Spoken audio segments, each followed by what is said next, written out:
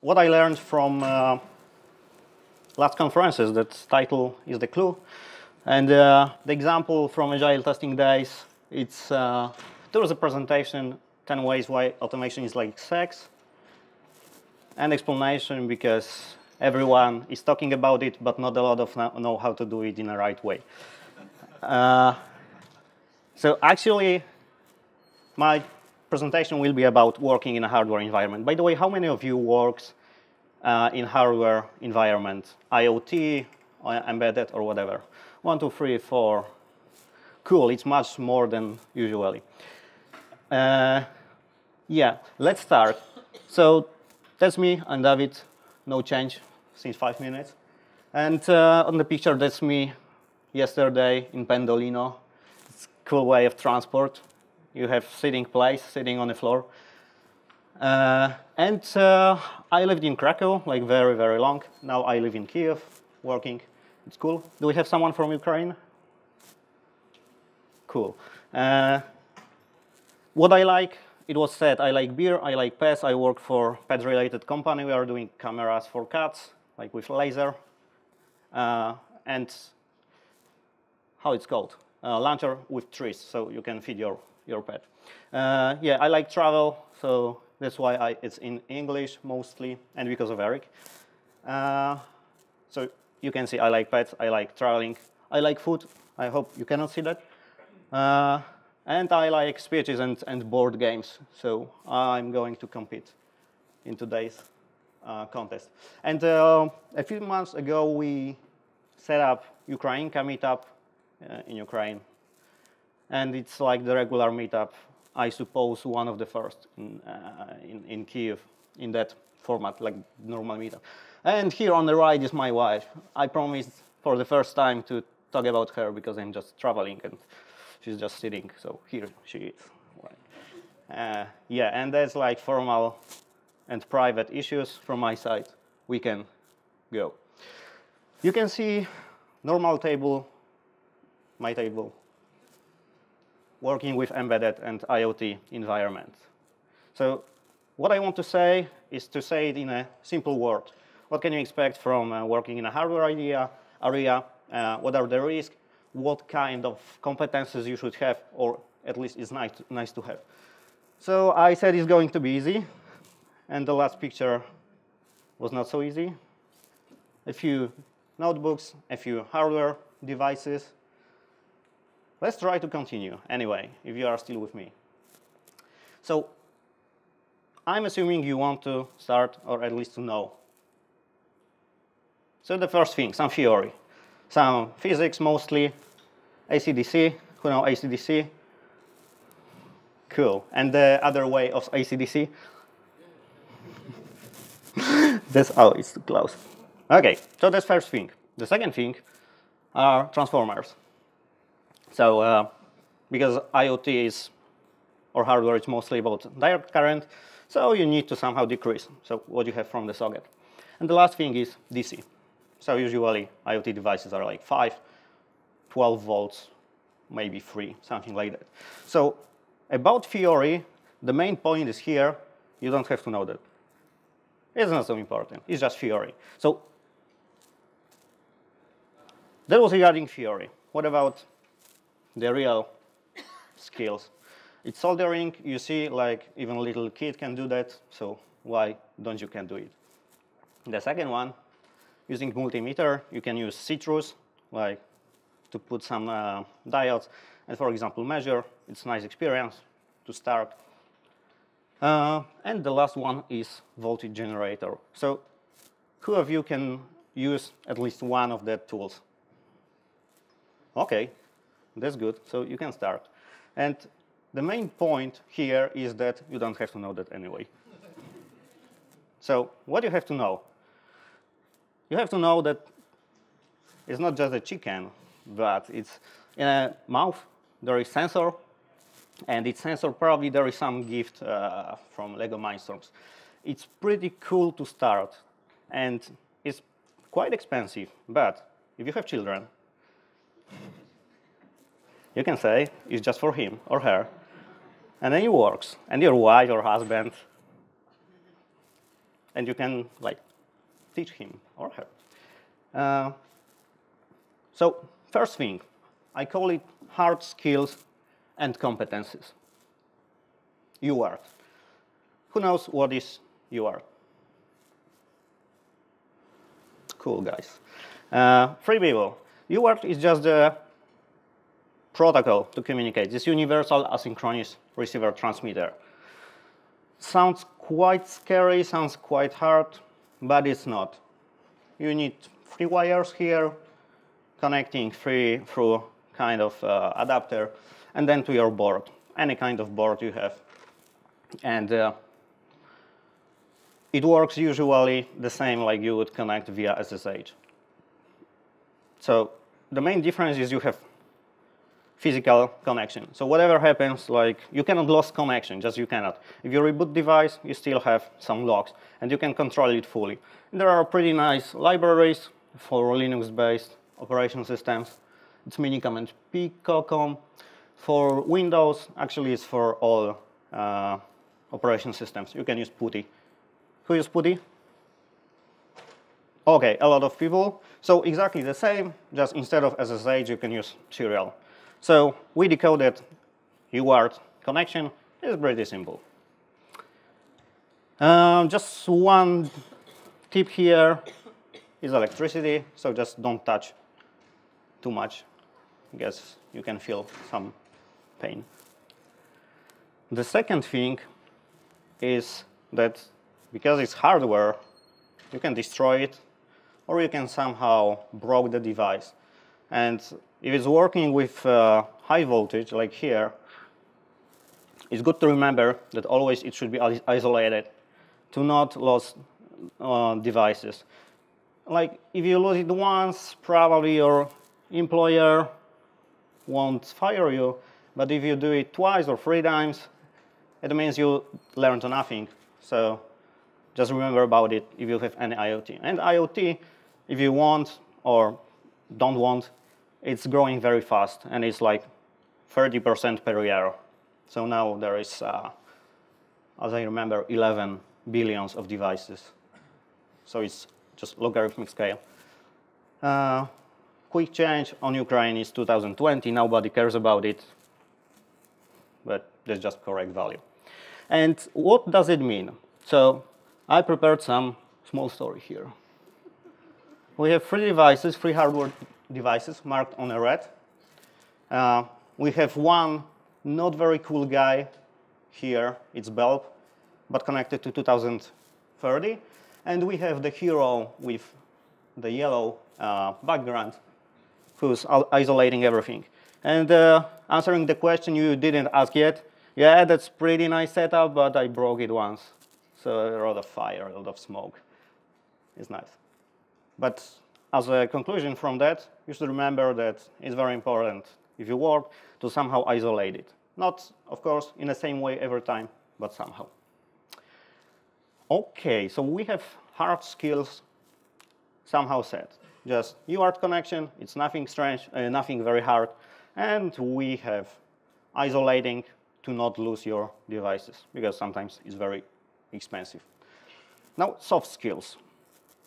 For me, the very important is BDD. So everyone likes BDD or not.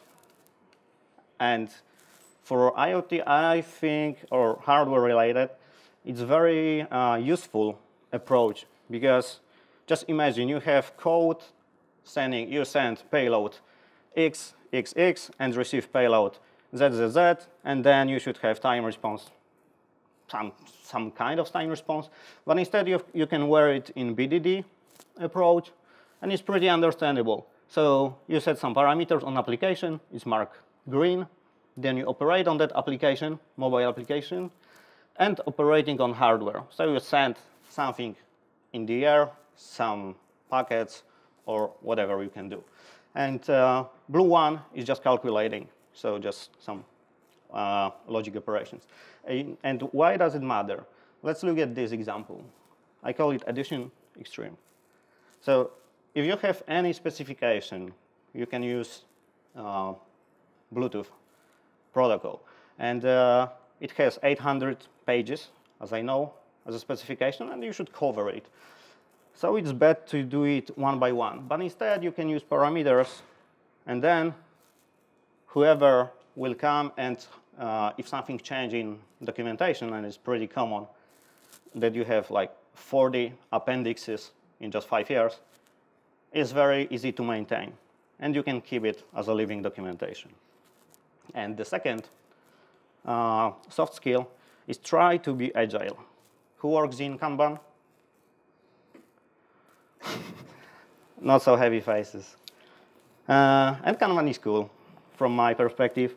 If you have teams that can work with firmware or hardware or mechanical design, because you have such teams, and in general, it creates product.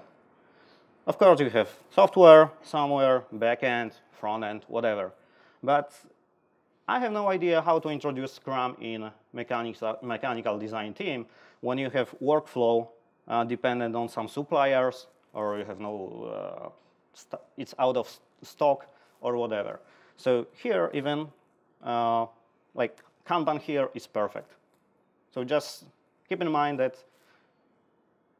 companies working with hardware-related products very rarely use just Scrum.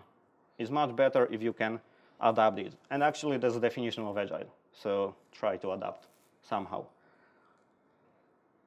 Now, what are risks and opportunities for that area? Yeah, that's mainly risk. Opportunities is just the key word to make you believe that it's easy. But mostly, unfortunately, there are risks because we have real devices. A few words about modern world. We have DevOps. It's cool. Everyone wants to be DevOps. We have TestOps, which is pretty new, and I heard last time DevTestOps. Who knows what is DevTestOps? I have no idea as well, but I heard it a couple of times. So everyone wants to do it continuously.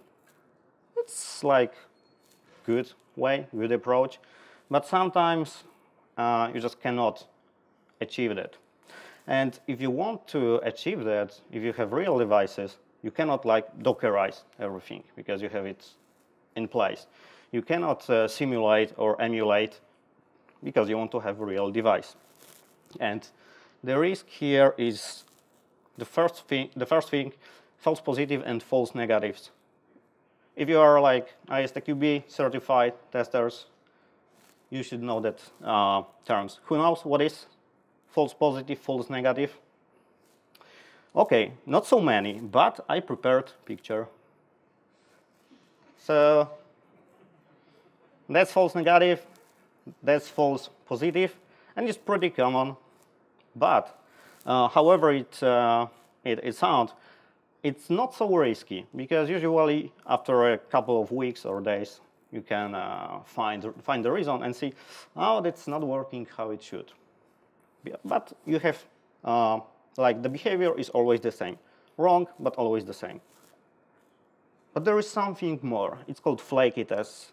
And flaky tests means that someone test pass, sometimes fail without any change. It's like draw like the coin and just wait for the score. So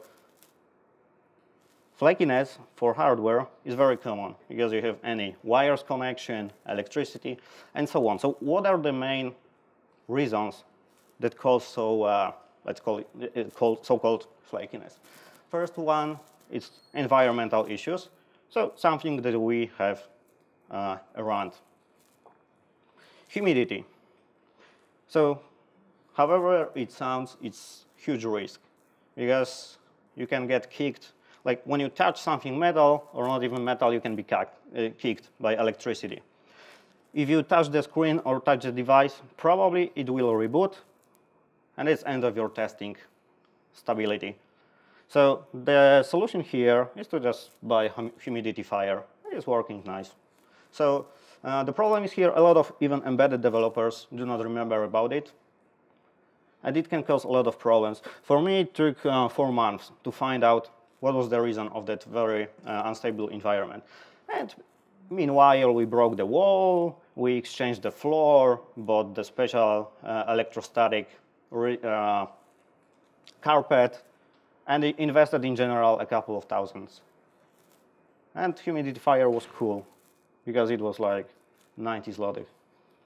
The second one is temperature. So if the temperature vary, the behavior can be different.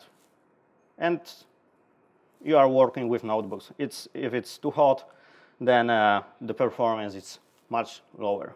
The same in that case. Daylight, it's pretty common when you are working with vision or lighting environment. So we have day and we have night, and you cannot change it, even if you really want. Yeah, that was funny. So the solution here is to build isolated laboratory to always have the same conditions. The next one, walls, bricks, obstacles. For example, any wireless communication, like guys said before, if you have walls, thick or thin walls, it can change a lot your results. So again, the solution here is to build dedicated laboratory. And the second one, the second main reason I called accidental ones. So loose wires. You just connect the wire and it's like somewhere after a few days. And you cannot connect it. The second one, race conditions. Who knows what is race condition? Wow, cool. So the rest we'll check later. No, but the race condition is when you have, for example, if you send two signals at the same time, you don't know which one will be the first. So it can influence logic of your test. Because like the metal is too thick, and then signal can be faster than the other. Sudden peaks in electricity usage. Again, we have in Poland like Energa, I suppose, is the most common. We cannot blame that. We cannot blame them for that. But sometimes you can have some peaks. And then it causes very unstable tests. Memory leaks and other issues, you can find it in any servers. And the same is with hardware-related products. And the last one, I call it bad boy, so guy who will just came and pull off the wire or disconnect. And it's not funny. I mean, for that guy, probably it's funny, but I met a lot of situations when someone came. For example, if you have vision system, like isolated, someone came and just, whoops, and it was like changed. So yeah, there was about night and day issue. And the main risk, from my perspective, are any kind of updates. So let's think a little. Any web applications, how the deployment looks like. Usually it's one click, so you just deploy. If something went wrong, you can make very quick rollback. Amazon is like very proud that they are making deploy every 2 seconds, as I remember. It's pretty cool, so it's quite safe. For mobile apps, well, a little bit more tricky because you need to send to the store or Google Play. But again, it's probably up to a few minutes when you send, or if it will be accepted. For desktop applications, maybe again a little bit more tricky. But again, you can reinstall it, uninstall, install it again, and you are done. With hardware devices, if something goes wrong, probably the customer will be unhappy if it stops working. If the cube is bricked, it means it cannot work anymore. So it just stuck during update process, and it's useless. And the customer is unhappy, and your boss is unhappy as well. So from the business perspective, it's like main killer for a company, especially if you can execute massive update, and thousands of devices will break. But somehow we can make it safer. And let's make it by tests.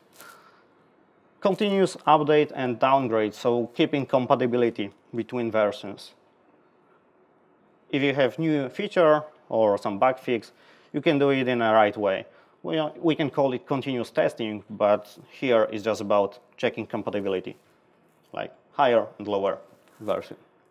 The second one, you send to customer, just do it in a small parts at the beginning. Because if something goes wrong, it's not so bad, like maybe 1% of your customers will be affected. And the last one is backdoor solution, which is not very pretty, but it can help you without disappointed customer. So the first one is just internal lab, automation, and continuous integration approach. Very well known. The second one is to introduce alpha or beta testers, which is pretty common as well. But thanks to that, if something is very critical, and in that case, blocker means real blocker, because the device is blocked, you can send them new device, and it won't hurt you, because they are your testers or early adopters. And backdoor solution, I call it, because all the IoT devices are working in a wireless way, or at least most of them. And maybe there is a way to ensure that the connection can be done in a wired way. So then you can just put the new image and reboot it. The second solution is to create the separate partition that can be restored. And the last one, it's least comfortable, so you can execute script that will update it on the customer side, but it can't. It always cannot work, because if it's fully bricked, then you have no access at all, wireless access. And just after me, as I know, there is a speech about performance in IoT. And yeah, scale really matters here. It's cool if your environment worked for five devices, but if for 20 it's totally bricked, then it's not good. So here you have a lot of factors that can affect that. And usually, because it's wireless, if you have like the thousands of devices that send the packages or relay packages or like resending whatever or processing, it's tough to maintain and it's tough to test. So at the beginning, it's very good to consider what are the main factors that can affect, so kind of risk-based testing. And from my perspective, usually it's the number of devices that is like our main requirement from the customer. And the second one, numbers of packets per second that we can control and process on the devices, as those devices has very limited power, operational power. And the last risk is open source. For even the biggest distributors like Nordic Semiconductors or Texas Instruments, they have their own tools. And it's open source. And it's cool, because you don't have to pay. But all the development kits are very expensive. And then if you download it and something is not working, they very often don't care, because for them it's working. And here, just be prepared that something can happen, and maybe you will have to introduce something else, like external solution, like this small wire, and in that case, there was to reboot the whole device, because of course there was function to reboot device, and it just didn't work. So be prepared. That is not your fault, it's just open source. Anyway, shit just happens. And you can mitigate risk as much as you want, but what? Nothing. And just two examples from, one is from last year, is for Airbnb logs. So during update, all lockers were blocked.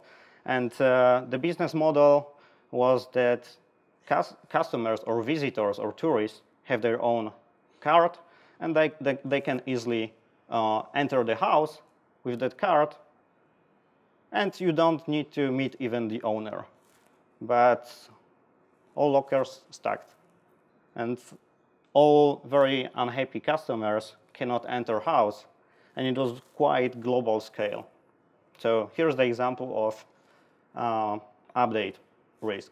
And the second one from my favorite pet-related environment, it's pet feeder, so you can schedule how often your pet will be fed, how much food, and so on. But something on the backend side was broken, and I really love the tip from the owner of the company, of CEO of the company, because he just recommended, hey guys, do not forget to feed your pet, because you can just die of lack of food. And that was official solution from CEO of that company. So as you see, it's not always reliable. And from my perspective, it's fun, testing hardware devices or something hardware related.